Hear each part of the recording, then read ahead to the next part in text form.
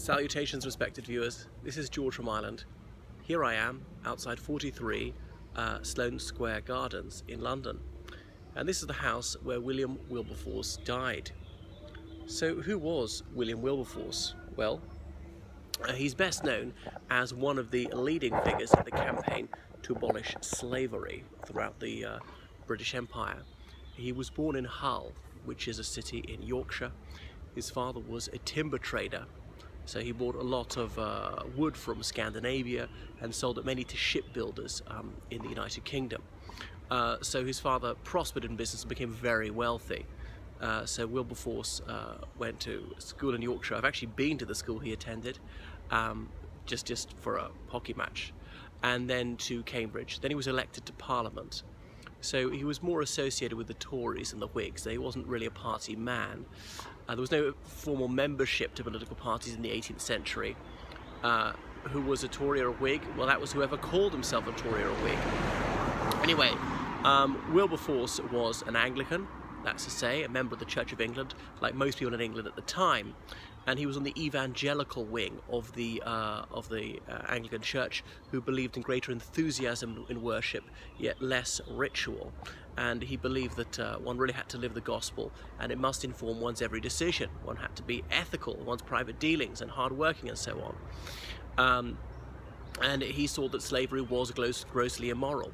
So he teamed up with other people who lived in Clapham, South London, to form the Clapham sect, an informal group of evangelical Anglicans, and their primary goal was the abolition of slavery. There were other people who also wanted to see the abolition of slavery, most notably Quakers, and these Anglicans, they happily cooperated with them. So they're motivated by moral considerations, but also by their faith. They introduced bills in Parliament to get it abolished. It would get through the House of Commons, not the House of Lords. There was, of course, a very well-financed pro-slavery lobby in this country who claimed that all these stories of horrific abuses on plantations were the most disgusting fabrications, or specious pro-slavery arguments were advanced by those who had a vested interest in maintaining servitude, such as, oh, we've rescued these people from being eaten by wild animals in Africa, or surely better to work for a Christian master than a heathen one. As though being whipped by one would be better than being whipped by another, or you might live completely free and happily in Africa. Even the pro-slavery people found it difficult to say that abducting people was acceptable, and many people were killed whilst being abducted. Or the pro-slavery caucus said, well, it was simply vital to the economy and so forth, and other countries did it, so why shouldn't we do it? And if we stop it, others will carry on, and all the rest of it. Anyway, so finally in 1833, the Abolition of Slavery Act was passed, but it was to be phased in over 5 years. The slaves would be turned into apprentices and supposedly prepared for liberty. It was actually brought forward and done in about 4 years. Even then, there were a few exemptions for certain territories of the British Empire. So Wilberforce died very shortly after that. So there's a Wilberforce College in the United States named in his honor. And there's a statue in the middle of Hull, his hometown. So one of the perhaps surprising things about him is he had no truck with democracy. And some people on the pro-slavery side pointed out that the proletariat in the British Isles were little better off than slaves. They could be wage slaves, they were often beaten by their masters, and no legal action was taken about that.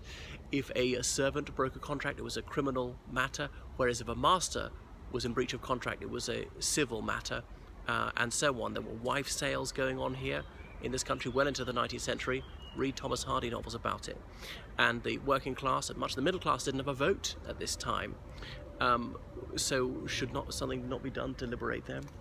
But Wilberforce did not see it that way, and he was in many ways conservative and believed that aristocrats should wield political power. He also believed in animal rights, and he had many injured animals in his house who he tended for.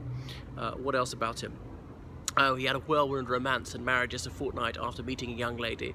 Some of his friends persuaded him to try and attempted to persuade him to slow down, to reflect on this, but he wouldn't listen to their counsel.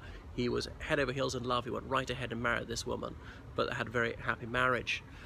His son Samuel Wilberforce was the Bishop of Oxford, an Anglican bishop, and a vehement denier of the theory of evolution. There was a famous debate in the Natural History Museum at Oxford between Soapy Sam Wilberforce and Huxley, as they called him, Darwin's bulldog. So that is William Wilberforce, a fascinating character. You ought to see the biopic about him entitled Amazing Grace. Came out about 2006, as in alludes to the hymn Amazing Grace by John Newton, former slaver and friend of William Wilberforce's.